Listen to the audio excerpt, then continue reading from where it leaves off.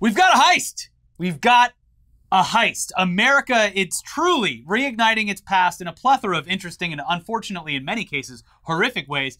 But we gotta say, didn't expect a coordinated and successful multi-million-dollar jewelry heist to pop up in the news. Yeah, that's the Europeans. They get all the cool heists. I know! Nobody wants to heist anymore. Exactly. But now they're back. Now, this is surprising, especially when we live under this collective assumption that successfully pulling off a heist in this day and age would be impossible. Yeah, Danny Ocean, unfortunately, not real. Now, it's more of a, I don't know, early 1930s thing, or hell, even an 1800s thing. It's vintage, but it does work with the current timeline. I like it. And by the way, this was no mere smash and grab at the local mall or jewelry store. That would just be a simple robbery. Boring. This was apparently a full-blown heist, and it all took place right here in Southern California. Oh man, I wish Huell Hauser were still alive too. The greatest heist I've ever seen right here in California. I'm on the freeway outside of Lancaster, California, reporting in. And there's a huge heist going down out here. So there are numerous reports with conflicting values of what the total haul was worth, with estimates ranging wildly between $10 million and $150 million worth of jewelry and gems. All being stolen. But let's dig into the reporting to see what the hell went on and why this isn't your average robbery. Here's CBS News. Millions of dollars worth of gems and jewelry were stolen in an armored truck robbery in Southern California, authorities said Sunday. The Brinks truck was robbed in the early morning on July 11th near Los Angeles, said Dana Callahan, a spokeswoman for the security company.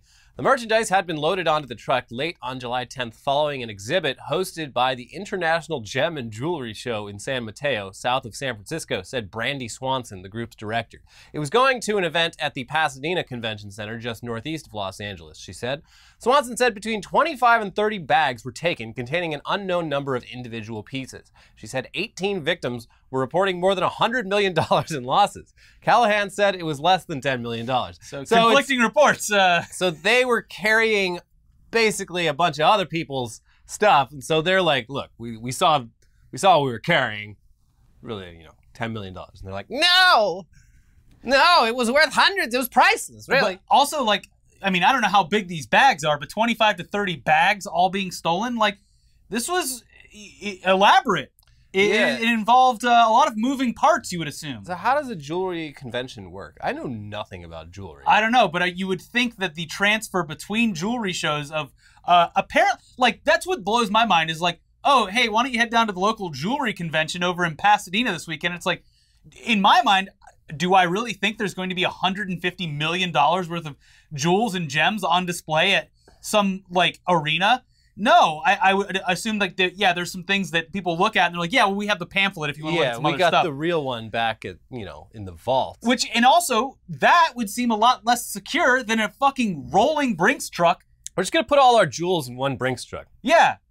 Anyways, all our eggs in one basket. Aside from that, we've already got wild speculation on the value of goods from the actual owners, then the director of the traveling show, and also the armored car company. Everyone's a little off on their assumptions of what this is worth. Brinks is claiming, quote, according to the information the customers provided to us before they shipped their items, the total value of the missing items is less than $10 million. We are working with law enforcement, and we will fully reimburse our customers for the value of their assets that were stolen in accordance with the terms of our contract. But I wonder if these trucks have a certain limit, a value limit. Insurance limit, yeah. That they're allowed to carry at one time, and someone was trying to save costs on transportation. That's exactly what I think happened. Yeah. And it has been pointed out by commentators on this. They were just like, well, yeah, people don't want to insure $150 million worth of jewels. Yeah, that would be insane. Plus, it might, raise some eyebrows for people to be like, we're hauling $150 million. We could make this truck disappear. Yeah. So with high estimates from people who owned the jewelry and gems topping $100 million or more, it looks like either Brinks is trying to avoid paying the real value, or these people, and maybe the company who is shipping them, registered the payload at a much lower value to save some money on the armored transport or the insurance, which people seem to assume is the case. And I think that's the easiest answer of what's going on here as far as the value goes. If we really want to get to the bottom of this value, there's one man the Pawn Stars guy. We show him pictures of what it is. He'll tell you best he can do. Yeah, he'll tell you what it's worth and then the best that he can do. Yeah. I got to make a profit here. Yeah. $150 million of the jewels is going to take up a lot of space in the back. So Listen. these are tough times. But yeah, I mean, if you're this company and you're like, well, let's just take the $10 million insurance, because who successfully robs an armored truck in 2022? Like, what do we even need the insurance for? Yeah. Have you seen how thick these doors are? How crazy would you have to be to rob an armored truck in Los Angeles, a city with like 1 million police officers? And highly trafficked roads, no matter where this happens. And no real easy escape. You would assume. So yeah, the rest of what went down is equally as mysterious and confusing as what we've already said. You would assume that this would have been bigger news, considering the value and the fact that the heist took place on a public highway here in California, where you would assume there would be plenty of witnesses, no matter the time of day or night. But no real information other than what we've already said. Yeah, it's that's all we got. Even by law enforcement, everyone's keeping very hush-hush. You would assume law enforcement would be eager to find these criminal masterminds and share as much helpful information as they got. Yeah, this is this is a big deal. Yeah. These people could be out robbing other $1 million stagecoaches. Your millions in jewels could be next. Think about it. They could be in your home right now, going breaking through into that your safe. jewel vault. Yes. Yeah. Anyway, here's the New York Times with more. Under circumstances that have not been made public, the merchandise was taken from the truck near Los Angeles early on Monday. One of the jewelers, who requested anonymity over security concerns given the expensive jewelry he handles, estimated the total value of what was stolen to be between $20 million and $50 million. Okay.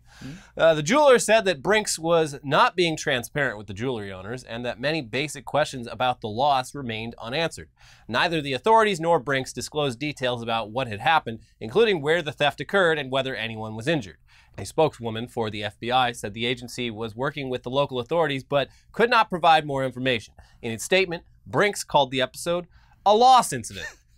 We had a loss incident. Hey, where's my literal generational wealth gone? Well, we don't know.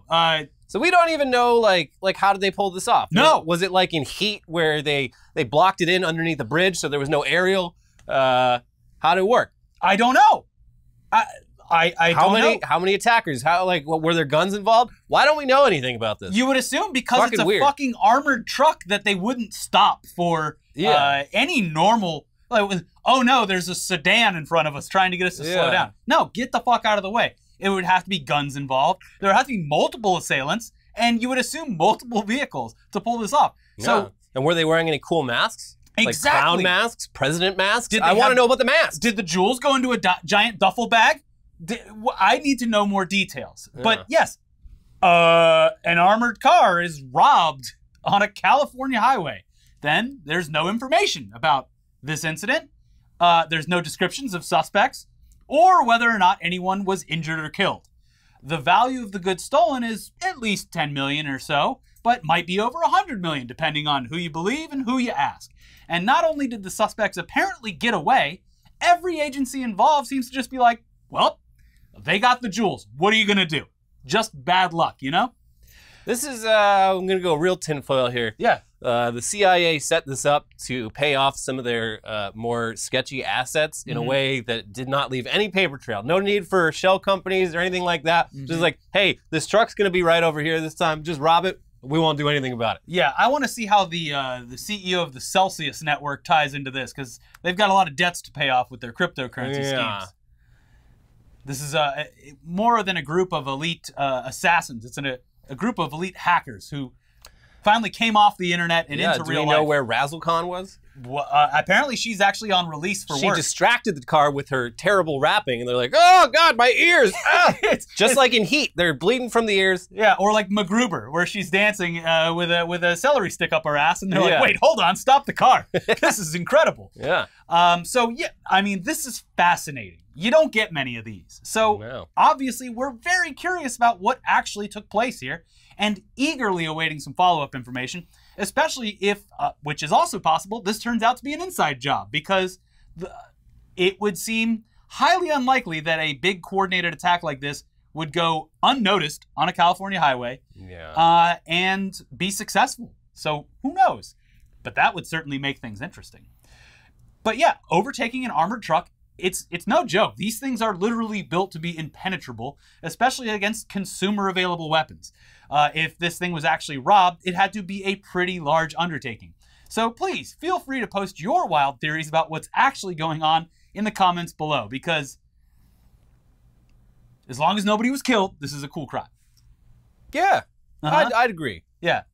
Anyone who has like $150 million worth of jewels is someone I'm not going to feel bad about. Well, so and also a victimless crime, I'd say. The people who are just like, yeah, this, this basically this traveling convention of jewelry displays. Yeah. I'm just gonna. You're so into your jewels that you like rent them out to have other people look at them. You need those jewels taken away. Sorry. Yeah. Those jewels are being expropriated. Those are our jewels. Under my government. Those are the people's jewels. Anyway, while we're on the topic of jewel heists, there was a hilariously unsuccessful robbery recently in Menominee Falls, Wisconsin. Sorry, Wisconsinites. Menominee Falls, Wisconsin, where a would-be thief tried to smash the glass displays at a local jewelry store with a brick, but repeatedly failed to do so until just giving up and fleeing the scene. Also, wearing a mask, but not over their full face, just wrapped around the chin. You know what? Should I put on this mask properly before I commit this crime? I don't want to look like a dork. No. I don't want to suffocate. So yeah, in this case, yeah, it was all caught on camera, obviously, so there's plenty of visual information about the suspect. So authorities have released the footage to media outlets and are asking the public for information about the suspect. Standard stuff here, but the best Twitter account on the website, @Juniper, has riled everyone up by responding to these requests for help by simply saying, "I know this guy, but will not tell you who he is." Which is hilarious, but has also caused people who are unaware of Juniper's previous antics to take them seriously. First, tagging all the proper authorities at FBI and alerting them to Juniper's post, and then calling them out directly, adding stuff like, "You can be charged with accessory after the fact in Florida if you aid someone who committed a felony in hiding or fleeing from the criminal justice or correctional system. Just FYI, sweaty." First of all, this happened in Wisconsin, again, not Florida. And second, shut up, narc. Why are you tattling on Twitter jokes? Yeah. You need some more things to do in your life. I just love the idea, like, even if it wasn't Juniper, just someone replying to, like, a ABC News article, like, yeah, I know who it is. I know who that is, but I'm not saying shit. I got all the answers you're looking for, but I ain't no snitch. It's awesome. But speaking of hilarious dupes, Russia's looking pretty stupid right now for a few reasons. Starting a war, probably the dumbest decision, but one recent one is that they might have accidentally shot down their own multi-million-dollar fighter jet, with Ukrainian media outlets, including TSN, reporting that a message had circulated on Telegram that the Su-34 jet had been accidentally shot down by Russia's own air defense. But the next being a story about how some farmers in India successfully tricked gamblers in Russia into betting on professional cricket matches that didn't really exist. Not even happening during the season of the Premier League of Cricket, which is a thing, I guess. Yeah, and games that take days sometimes. So yeah. You could look at a thing and be like, well, I don't know, is it still going on? I don't know anything about cricket. I just have a gambling addiction. Exactly. And I heard it's fun to bet on. Yeah, these guys are still going. Yeah. That makes sense. Cricket games take like a week, right? So look, the games, they did physically happen. They existed, but that's about as professional as they got. Here's The Verge with more. A group of Indian farmers set up a fake Indian Premier League, IPL, cricket tournament so convincing that they managed to trick a Russian audience into making real bets.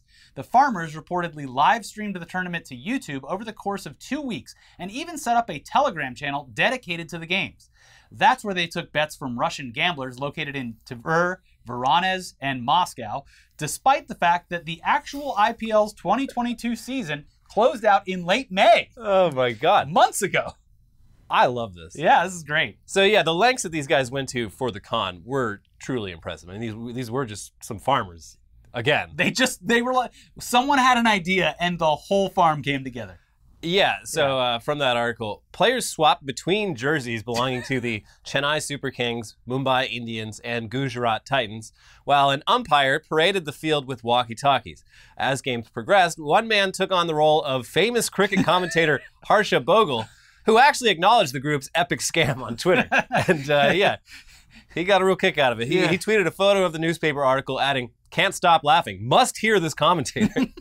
I've heard it, and it just sounds like they're talking with the microphone like in their mouth. You know, it's a bootleg stream. The quality's going to be a little. Well, so that's the thing is like if you're Russian and watching this, be like, oh, well, someone's just stealing this from the actual television show, and that's how they're getting away with broadcasting it on YouTube. So the quality's not going to always be there. Yeah. Shob Davda, one of the masterminds behind this phony tournament, fed instructions to the umpire based on the live bets that they received from the Russians. The umpire would then make a signal to the batsman and bowler to steer the bets in their favor. Yeah. The house always wins. Mm-hmm. The Indian police busted 4 of these savvy con men during the tournament's quarterfinals, who were just taking delivery of 300,000 rupees, or around $3,775 US, from Russian bettors before the shutdown. Which, might go a long way where they are. Yeah. Certainly more than, like, farming. India doesn't, famously treat its farmers all that great. This was probably pretty lucrative. Yeah. While it lasted. Yeah, and it's the kind of thing, if you proposed this to me, I'd be like, that would never work. But clearly it did. They've got the gumption. They've got the moxie. Mm-hmm. They went for it. Yeah. And it worked until it didn't. Honestly, who narked on this? Yeah, I know. That's like Oh, hey, Norman. Oh, there's a dog here. Show the people the dog. Present the dog. Hey, buddy. It's your first appearance on the show. Hey! What's up, Norman? How's it going? You want to hear about people scamming Russians? All right, back on the ground. Oh, okay. All right. These guys are so successful at this. Obviously, get rid of the fixed aspect, the scam aspect of it, and let them continue. This could be like the XFL for cricket. Mm-hmm. There's always great to have a second league so that the real cricket heads can get their fix. These Russians are like, cricket in July? Sure, I'll take it. Yeah. So they don't care what they're betting on. Obviously, they just want to bet on something. And it seems like they were perfectly content with watching a bunch of farmers play cricket. So what's the problem? I don't see the problem here. Betting is betting. Yeah, exactly. You can make anything interesting. Mm-hmm. But let's switch sports real quick, because something happened during coverage of a matchup between 2 bitter rivals this past weekend, the New York Yankees and the Boston Red Sox. When it's a nationally broadcast game, the production will usually go and get some footage of iconic locations throughout the city where the game is being hosted, so that they can use it as B-roll during coverage. And the matchup between the New York Yankees and the Boston Red Sox, it was taking place in New York City. And obviously, there is nothing more iconic in New York City than, apparently, the 9/11 Memorial. Hey! But it wasn't just some, respectful shot of the memorial or maybe the Freedom Tower. No. If you've ever been to the 9/11 Memorial or seen it online or on TV, you would be aware that there are 2 gigantic fountains that were created in the footprint of the actual Twin Towers. They are 2 gigantic squares where the Twin Towers used to be. It is insane to see in real life, just the scale of it. Quite large. It shows how massive these towers were and where they stood before the events of 9/11.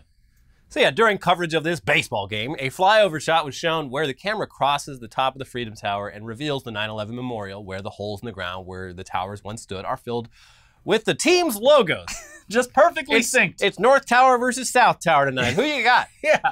Honestly, it's pretty light on the offensive side of things, considering everything else that's going on in the world. It's literally just some team logos superimposed within the clearly defined spots that the Twin Towers once stood before, I don't know, whatever. Something happened to them. Who can keep track? I forgot. Yeah. I forgot. Don't ask a Zoomer. Uh-huh. But it obviously pissed off a ton of real New Yorkers. Yeah. And the real question is how the hell this made it past the planning stage at all?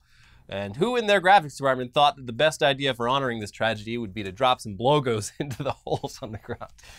Kind of just baffling that numerous people probably saw this, and no one said, hey, maybe this is more of a sensitive thing than we should include in our little baseball B-roll package. Yeah, I just love it because it was clearly done, they got the footage, tossed it into After Effects, pinpointed where everything was so that it moved freely with it. Looked like they were actually there, like they had actually painted the logos into those fountains.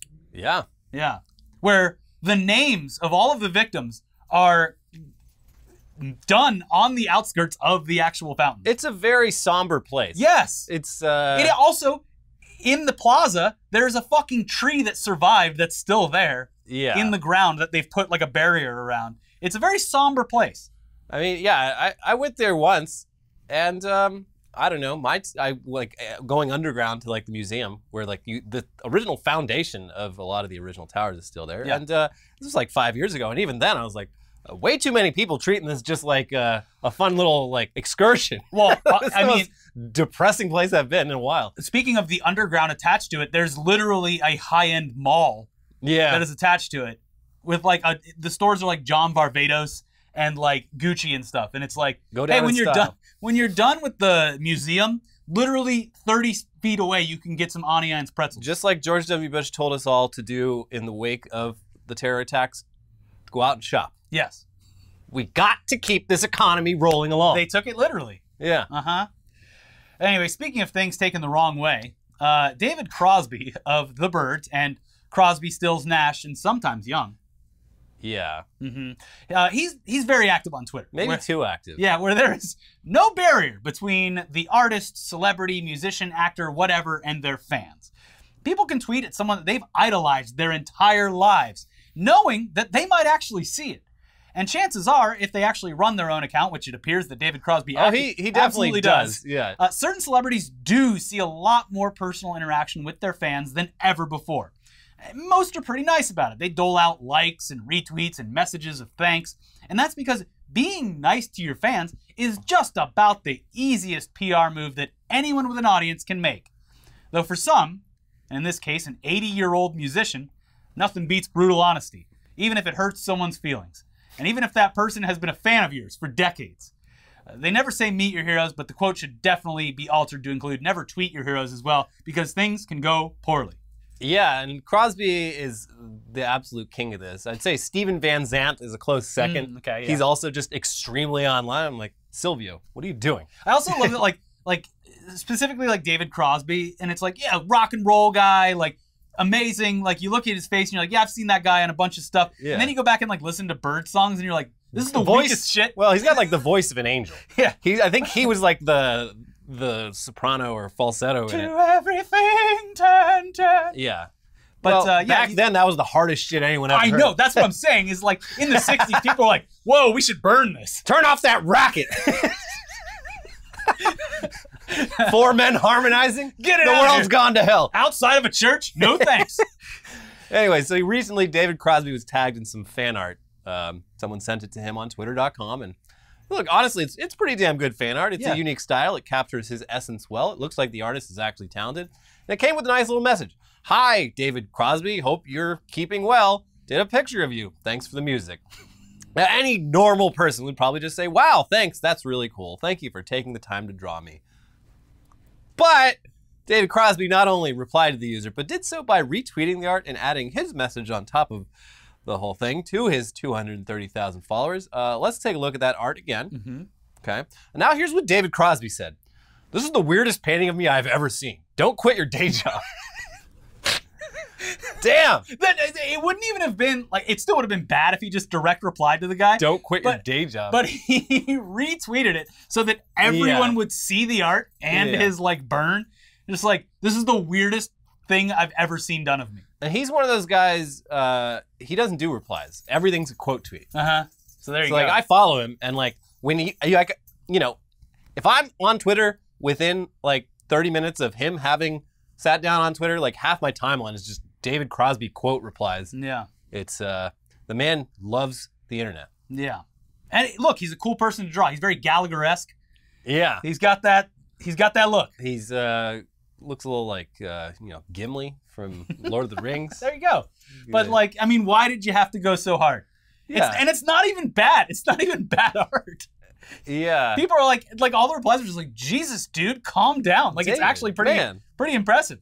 Yeah. Huh. Anyways, over in news that should come as a shock to absolutely no one, every branch of the U.S. military is struggling to meet its recruitment goals because nobody wants to work anymore. No one wants to kill anymore. Ah, jeez. In reality, though, at this point, the facade has been completely lifted. And what teenage kid is going to want to sign up for military service when we've gone through multiple generations of completely pointless wars, and also there's not much of a future left to look forward to anyway. We got to lower the minimum wage and make college even more expensive. We got to get these people, we need more desperate young Americans turning to the military as their only option for advancement. Elliot, that is not a joke. That is actually what's happening. But yes, this all goes without saying that, like with other industries, military wages haven't kept up with inflation. So why would anyone want to voluntarily sign up to protect a country that they're not actually proud of anymore, or protect a future that is certainly not guaranteed and doesn't seem like anyone's willing to do anything about? So yes, obviously recruitment numbers are down, which is, as Elliot alluded to, probably why conservatives are so dead set on forcing public schools to teach patriotism instead of an actual education, and also working to make it harder for anyone who doesn't serve to afford college or to own a home. Yeah, no, it's the difference between two very different lives for people below a certain threshold. Yes. Where the benefits that you get from serving for a certain amount of time can be absolutely life-changing. They open up doors that would have never opened up for you. If you can in terms survive of without education, any home ownership, healthcare, qualifying for loans and whatnot. If you can get through it with no physical or mental injuries, you're rolling up giant dice, and for most people, they it works out fine. And also, you have to deal with, that's the thing too, is it's like the benefits, they are what entices people, but also at the same time, as we've joked about many times before, you have every fucking financial predator on earth targeting you as a young service person to take all of that money away immediately. Thank you for your service. It allows me to operate this Dodge dealership at exorbitant interest rates that, among the normal general population, among civilians, would never lead to sales. But thank you for your service. Yeah, it sucks really bad. But this, defunding public school education, making sure that home ownership is increasingly difficult, college is almost impossible. That keeps people desperate, and people need to be desperate to join the military. We need a law that says that, you have to not only salute the troops whenever you see them, you have to take a knee and grovel at their feet. Exactly. That way more people want to do it, because you don't get that kind of respect these days. No one grovels anymore. And then you go to no one wants to grovel. Go to the airport and they're like, everybody, we got a military member. They're going to be boarding first, and then they're like, oh, thanks for this Delta, but I'm still sitting literally in the worst seat of the plane, back middle seat, paid for by the U.S. military. But thank you for letting me get on first. Cool. Appreciate it. Anyways, here's NBC News with more on this. Every branch of the U.S. military is struggling to meet its fiscal year 2022 recruiting goals, say multiple U.S. military and defense officials, and numbers obtained by NBC News show both a record low percentage of young Americans eligible to serve and an even tinier fraction willing to consider it. The officials said the Pentagon's top leaders are now scrambling for ways to find new recruits to fill out the ranks of the all-volunteer force. This is the start of a long drought for military recruiting, said retired Lieutenant General Thomas Spohr of the Heritage Foundation, a very right-wing think tank. He said the military has not had such a hard time signing recruits since 1973, the year the U.S. left Vietnam and the draft officially ended. Spohr said he does not believe a revival of the draft is imminent, but 2022 is the year we question the sustainability of the all-volunteer force. Ooh! This is fucking stupid, because obviously the solution is just scale back the military. Yeah, that would be the first guess. If you don't have enough people to fucking do it, maybe we don't need 500 bases in every country in the world. Yeah. Maybe just scale that back a little bit. We'd save a whole bunch of money, wouldn't we? Remember the big fear-mongering that was happening during the Obama administration, where they're like, can you believe the audacity of this president to say that some of our most archaic military tools are completely useless in modern war? Yeah, they love, they're trying to sell all of our horses. Yeah, it's... and boats. The boats was the big thing. It's just so funny. George H.W. Bush, the first Bush, he was president when the USSR fell. And he openly talked. He's like, well, we obviously don't need our giant military anymore. It's over. Until we do. So he there was talk for a while about this idea of they called it the freedom dividend, where they were going to slash the military budget in half, and everyone would basically get UBI from the difference. Yeah, but then nobody's going to want to work anymore. And, you know, very quickly he's like, oh, but then, you know, I've always just really hated that Saddam Hussein guy. So everyone just please forget about that you know, freedom dividend thing I talked about. We're going back to war. Don't worry. We're doing it bigger than ever before, baby. But seriously, I mean, sorry to whatever generation comes after Gen Z. You're probably getting drafted in the water wars. Yeah. I think either Gen Z's already called this or I've heard the term used, the last generation, which is inspires a lot of hope. Jesus. Anyways, their coverage continues. The pool of those eligible to join the military continues to shrink, with more young men and women than ever disqualified for obesity, drug use, or criminal records.